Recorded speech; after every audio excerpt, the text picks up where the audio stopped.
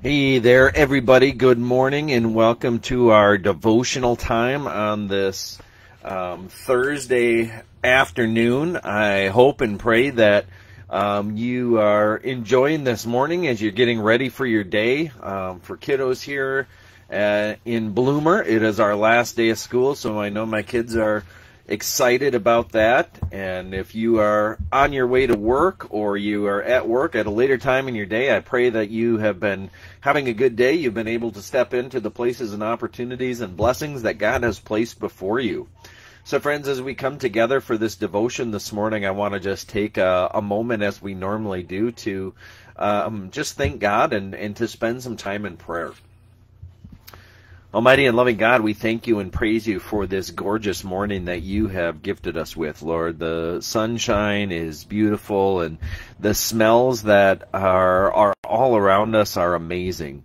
And so, Lord, we just pray for your blessing during this day, Lord. We just ask that we would take in the beauty that you have for us to see and experience. Lord, we pray that we would feel your Holy Spirit's presence throughout this entire day, that the Spirit will guide us, move us in the directions that we need to go, and that the Spirit will empower us to do the important ministry and work that you have for us in our lives today. Lord, so just bless each person that will listen to this devotion. Help draw them closer to you, and just equip and empower them to do the work that you have destined them to do this day and throughout this week. Lord, we pray all of these things in your Son, Jesus' name. Amen. All right, friends. Well, we're going to continue on with our devotions from Henry Nouwen. And today, the devotion is titled, "The Garden is Meant for All." So Nouwen says, "Compassion is daring to acknowledge our mutual destiny, so that we might move forward all together into the land which God is showing us. Compassion also means sharing another's joy, which can be just as difficult as suffering with him. To give another the chance to be completely happy and to let his joy blossom to the full. Often you can do nothing more than present a bleached smile or say with some effort, 'That's really good for you,' or 'I'm glad to see you made it.' But this compassion is more than a shared slavery with the same fear and same sighs of relief, and more than a shared joy. For if your compassion is born of prayer, it is born of your meeting with God, who is also the God of all people. At the moment when you grant that God is God, who wants to be your God, and when you give him access to yourself, you realize that a new way has been opened for the person who is beside you. He too has no reason to fear. He too does not have to hide behind a hedge. He too needs no weapons to be a man. The garden, which has been unattended for so long, is also meant for him." All right, friends. Well, I want to just talk about a couple of things in that devotion because I do think they're important, and they are things that I have struggled with, and perhaps maybe you have too. And the first one is this idea of journeying together with different people. And so we know that relationships can be difficult, and it can be extremely difficult when we see friends or loved ones or even strangers that go through difficult times. You know, as a pastor, one of the difficulties of my job is walking with people who are really struggling, who face some major challenges or major loss during their life, and trying to counsel and work through them and to be there for them. And there are so many times that as Nouwen alludes to, that it's hard. You know, you don't have all the answers. There's only so much that you can do, and so often it's easy to feel inadequate in being able to care for and love people properly. Now, friends, at the same time, the opposite can be said too. You know, when people see or experience profound moments of joy and success, you know, it can also be hard to relate to that, you know, and sometimes we can even move into jealousy where, as he says, you know, we might be able to say with a feigned smile that, hey, I'm really excited for you, and yet our heart, you know, kind of looks at our own life and goes, well, gosh, why is this happening to them? And maybe I'm not seeing this, or maybe the other people in my life aren't seeing the same success or the same joy, right? And so it can be equally difficult on both ends of the spectrum, if you will, to relate to people and encourage people and to truly have joy for the things that are going on in their lives. And as Nguyen moves to later in his devotion, he talks about the fact that if we're grounded in prayer, if our lives are grounded in God, right, then, on the one hand, we don't need to feel insecure about our ability to care for someone who's struggling, and at the same time, we don't need to feel insecure about the success that someone else has.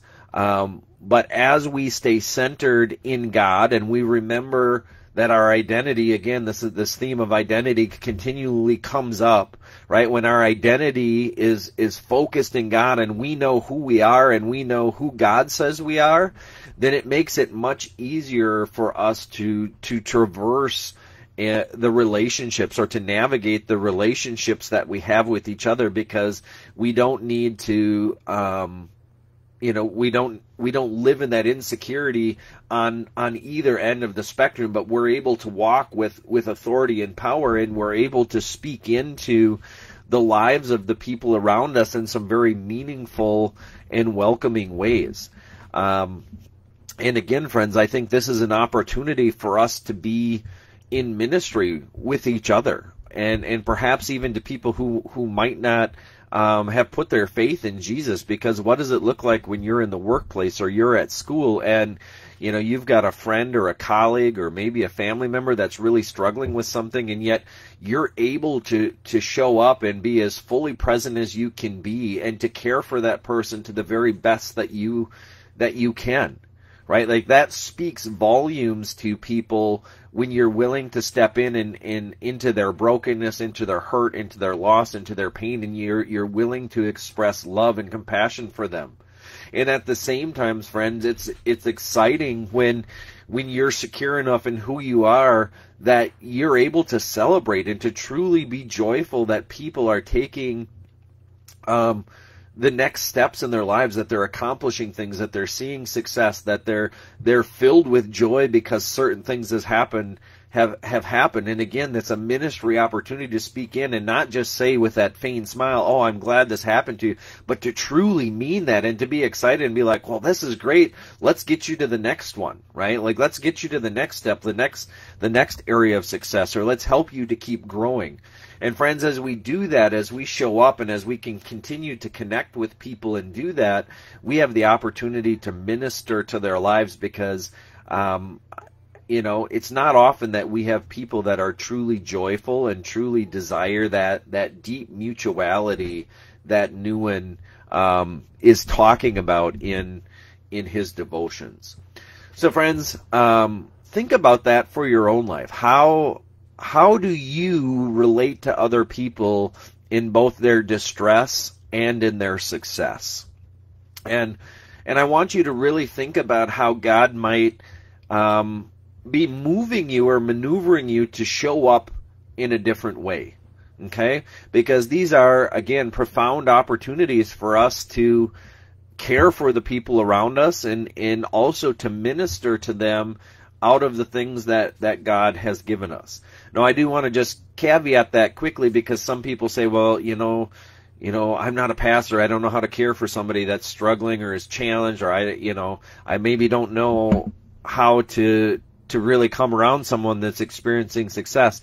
But friends, if you're doing it, again, out of the goodness of your heart, if you're really letting the Holy Spirit lead you in those, I honestly believe that God will equip you to say and to do the things that you need to do. And so we don't need to be insecure that we might not have all the answers, we might not have all the skills, because again, it's not us, it's not our, let me say that differently. It's not our own abilities and our own skills and our own words that we're hoping for or relying on, but rather we're allowing on the Holy Spirit to equip and empower us to have the words that need to be said, to do the actions that need to be done, and to have the presence that we need to have in people's lives. And if we're doing that with the intention to glorify God, then I believe that that is going to be a great testimony to the people that we show up with, and we'll be able to create this beautiful mutuality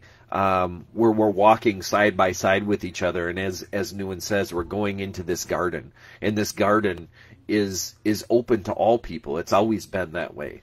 And as we see, in the scriptures, that this was God's design, even from the Old Testament all the way through the New Testament, that Jesus came and said, look, this kingdom is open to anyone who will receive it, and it's meant for, my desire is for everyone to come and to worship, to believe in me, and to worship my Father.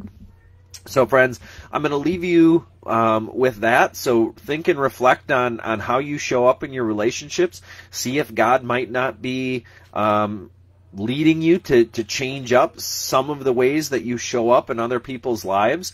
And then, go out and find ways to truly walk alongside people in both their distress and in their success. So my friends, I hope you have an amazing rest of your day. Just God's blessings in all that you do. As always, if there are things that I can do to add value to you or support you, by all means, reach out, and I'd be happy to pray with you or talk with you. I know Sarah will too. She's a little bit busy again this morning, but hopefully she'll be back with me tomorrow, and we'll do a devotion together. So friends, God bless. Have an amazing rest of your day, and we'll see you tomorrow at 8 a.m. Bye-bye.